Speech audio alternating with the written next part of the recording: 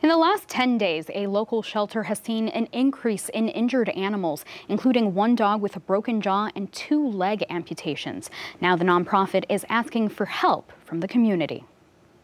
Scrabble was brought to Kitties and Canine Shelter in Fort Smith by some Good Samaritans that saw the dog roaming around at Hardscrabble Country Club. He had a big cut on his lip, and his lower jaw was broken, completely snapped in half. The 1.5-year-old bird dog mix also had several teeth missing. He's healing now after getting several stitches and having his jaw wired. We can only speculate. We don't really have any solid idea what happened, no.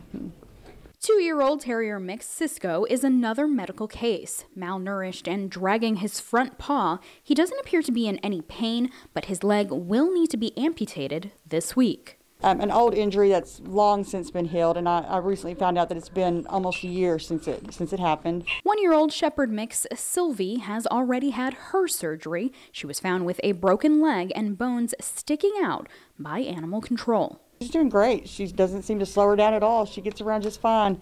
Scrabble, Cisco, and Sylvie are just 3 of the medical cases at Kitties and Canine Shelter. There are also 10 dogs that are heartworm positive, and the shelter could really use help from the community. While the shelter often has medical cases, the amount in such a short period of time is higher than normal.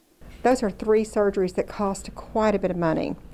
And then our heartworm treatment, that's a minimum of $200 per dog on up to $400 per dog, and there's 10 of them. Donations are needed to help animals like Scrabble, Cisco, and Sylvie get the care they need and into a safe and loving home. In Fort Smith, covering news where you live, Veronica Ortega, 5 News. If you would like to donate to Kitties and Canine Shelter, we have a link on our website, 5newsonline.com. All of the dogs featured will eventually be available for adoption after they've had time to heal.